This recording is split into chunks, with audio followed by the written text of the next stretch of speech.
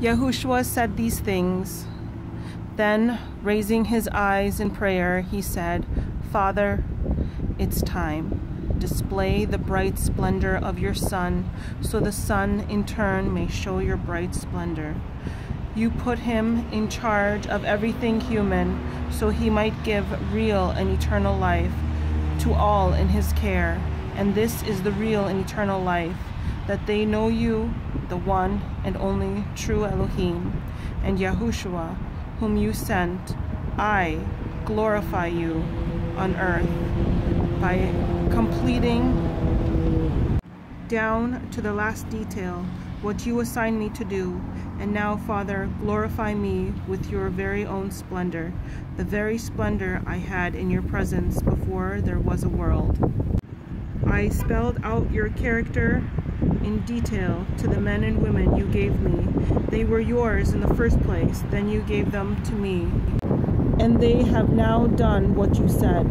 They know now, beyond the shadow of a doubt, that everything you gave me is firsthand from you. For the message you gave me, I gave them, and they took it and were convinced that I came from you. They believe that you sent me. I pray for them. I'm not praying for the Elohim rejecting world, but for those you gave me, for they are yours by right. Everything mine is yours, and yours mine, and my life is on display in them. For I'm no longer going to be visible in the world. They'll continue in the world while I return to you. Holy Father, guard them as they pursue this life that you conferred as a gift through me, so they can be one heart and mind, as we are one heart and mind. As long as I am with them, I guarded them in the pursuit of the life you gave through me. I even posted a lookout, and not one of them got away, except for the rebel bent on destruction, the exception that proved the rule of Scripture. Now I'm returning to you. I'm saying these things in the world's hearing, so my people can experience my joy completed in them. I gave them your word.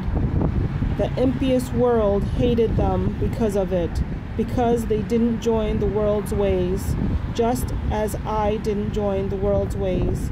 I'm not asking that you take them out of the world, but that you guard them from the evil one. They are no more defined by the world than I am defined by the world. Make them holy, consecrated with the truth. Your word is consecrated truth. In the same way that you gave me a mission in the world, I give them a mission in the world. I'm consecrating myself for their sakes, so they'll be truth consecrated in their mission.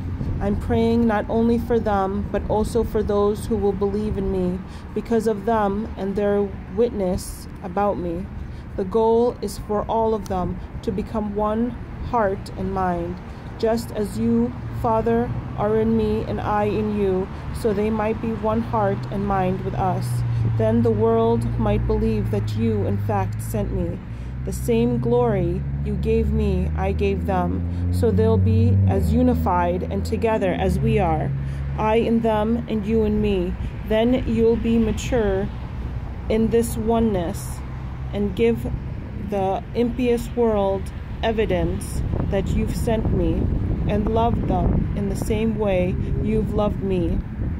Father, I want those you gave me to be with me right where I am, so they can see my glory, the splendor you gave me, having loved me long before there ever was a world. Righteous Father, the world has never known you, but I have known you, and these disciples know that you sent me on this mission. I have made your very being known to them, who you are and what you do, and continue to make it known, so that your love for me might be in them, exactly as I am in them.